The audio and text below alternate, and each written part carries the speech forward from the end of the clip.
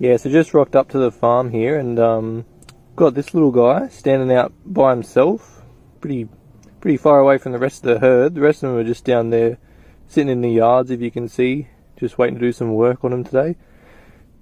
But yeah, it looks like someone forgot to wake up when the rest of the herd walked off. No fear of humans, as you can see. He's probably too young to have ever met a human before. Once he turns around, we'll be able to... Oh yeah, there's his cord. Probably a couple of hours old. Probably born, fell asleep, and didn't get up when Mum walked away.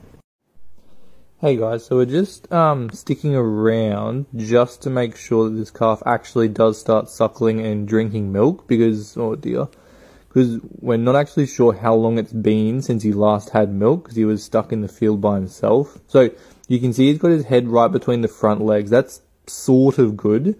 That means at least he knows that milk normally comes from between the legs. So he's sticking his nose right in there, but obviously he is at the wrong end of the cow.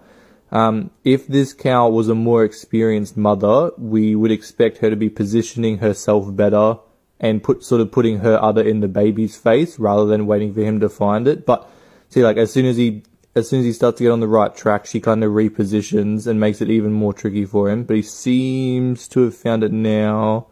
He needs to go down, down, down. Yeah, he's like sucking on the top.